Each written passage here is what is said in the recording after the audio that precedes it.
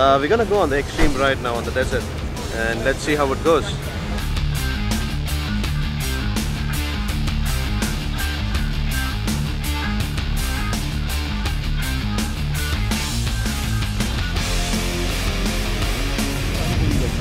We enjoyed. I think everyone's smiling just because they're relieved to be back here alive.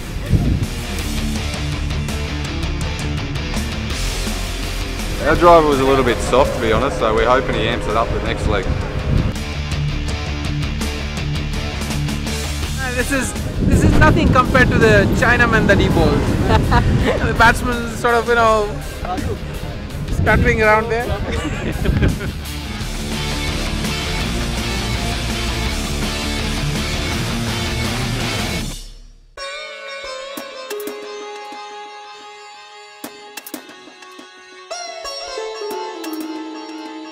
We're in the middle of nowhere and it's really scary.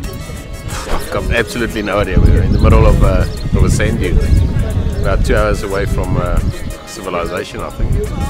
Feeling relaxed out here in the middle of nowhere. We don't know where to go, what to have. I don't think the camels can even survive here. There's nothing here.